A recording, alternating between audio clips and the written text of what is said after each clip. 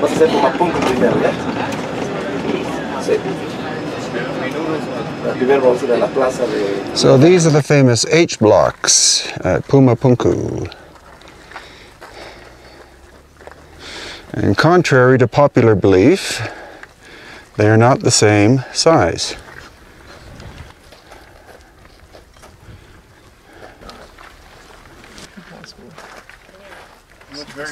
Also notice the sharp corners, and yet this one appears to be unfinished. And the interior of the H blocks are dovetails. They're not 90 degrees. Here's the question. Are we able to, with our technology today, to recreate these? You could, but it would be very expensive. Okay. And this is as flat as you can get.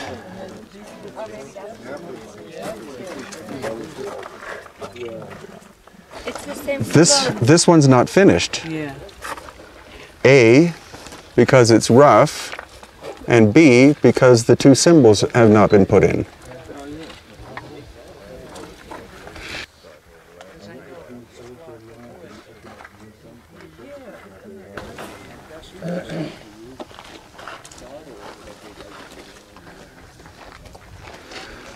So the difference between the distance here and there, going all the way down, has been measured to be accurate within 1/10,000th of an inch. Look at that. Wow. Can I get a photo of that?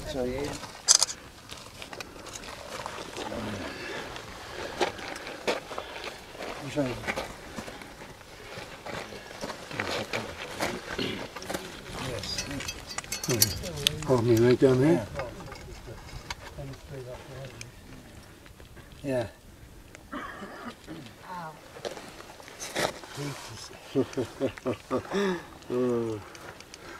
Kind of hard. I'm not pretty good at this.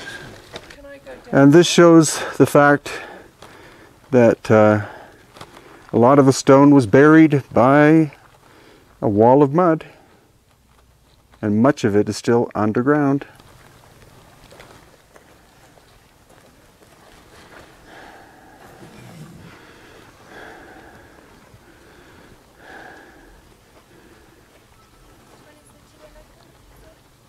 Oh, down here? No, in the bag. Sorry.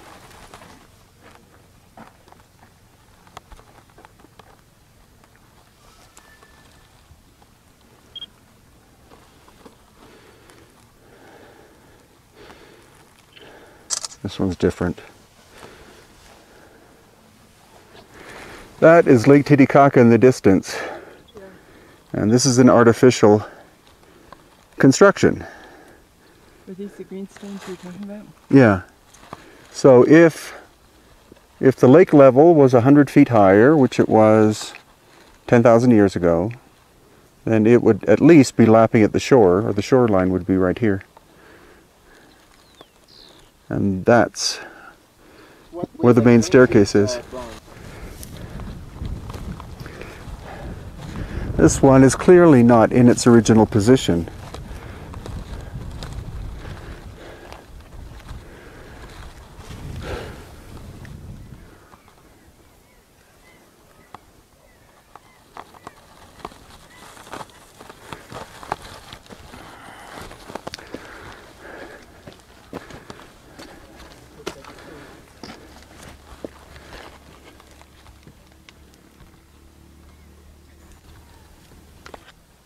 Oh, you can still see the residue of the bronze.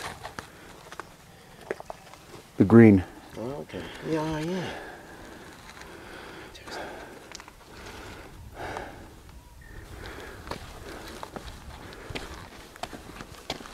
Oh, wow, this one's good one. But Hugh, your opinion, would you think that this would be simply a drainage channel for rain?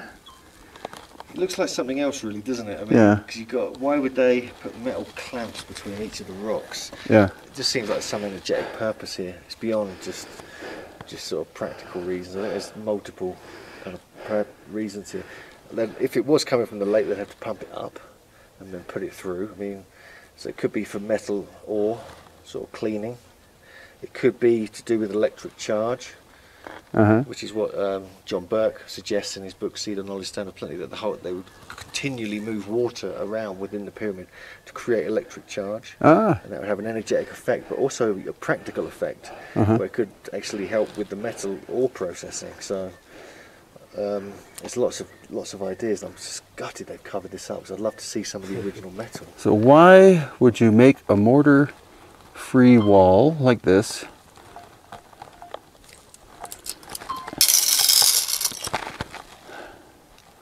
and have each stone different in terms of length?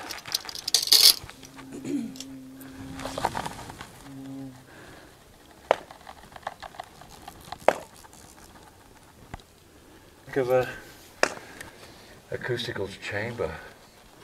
All right.